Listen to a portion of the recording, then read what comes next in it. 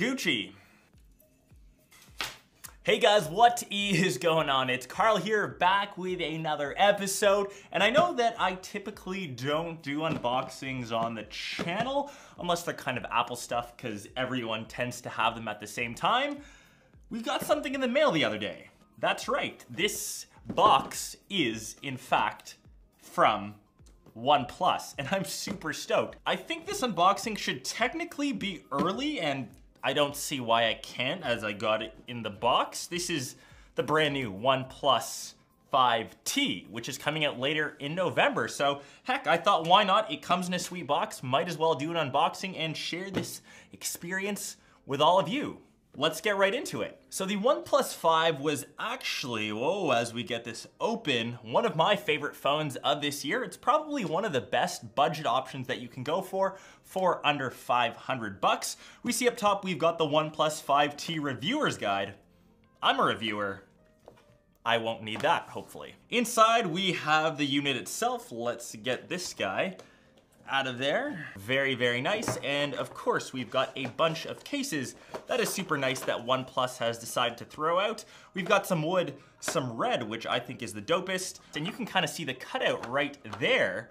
That means the fingerprint sensor is moving to the back, which is a big change. OnePlus 5T Midnight Black, 128 gigs. Makes the first incision. That is always nice.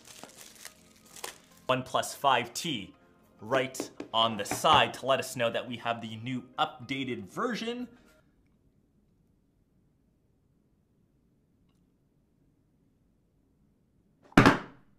Okay, that is looking very nice. And one of the biggest problems, or I guess not really problems, issues that I had with the OnePlus 5, that was it just looked a bit dated, especially in 2016. It didn't have the edge-to-edge display. The entire body, it seemed like a flagship that's come out maybe in 2015, 2016. The OnePlus 5T, of course, changes that. We have a 6-inch display with an 18:9 aspect ratio.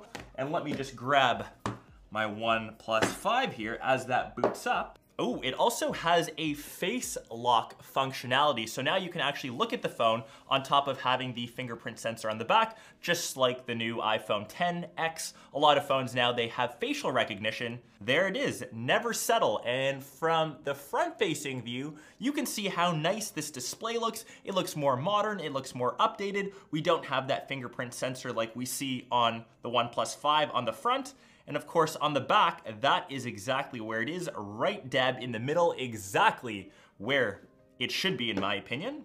So just exactly like the OnePlus 5, which actually had one of the fastest fingerprint sensors that I've used, it also kind of continues that trend with a new one, except just now on the back. So we've got the phone right here, finger right here, and go.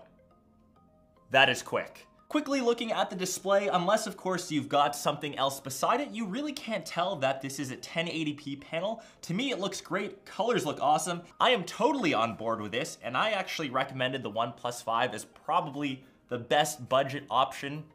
And when I say budget, I should actually say it's a mid-range smartphone just because of the price. It's around $500 to $600, but it has the internals of course, flagships that we see on the market now. The latest and greatest chipsets, it's got 8 gigs of RAM. Everything that you throw at this guy, it will be able to crush without any problems. And I'll of course be testing out that main camera on the back and all of the goodies of the new OnePlus 5T. And of course, here is a quick little comparison against its now older brother, the OnePlus 5. Physically, other than the fingerprint sensor being moved to the back and of course the screen being slightly larger, I can't tell too much off of first glance, but make sure you stay posted, I guess, for my full review of this guy. I'll take this out tonight when I hit up the bar, test out the low light performance of the camera, take a ton of pictures, and I will report back with my full review. So make sure you stay posted. I hope you guys enjoyed this kind of exclusive unboxing. I hope this should be okay to post. I don't see why not. I'll catch the rest of you in my next episode or vlog. Peace.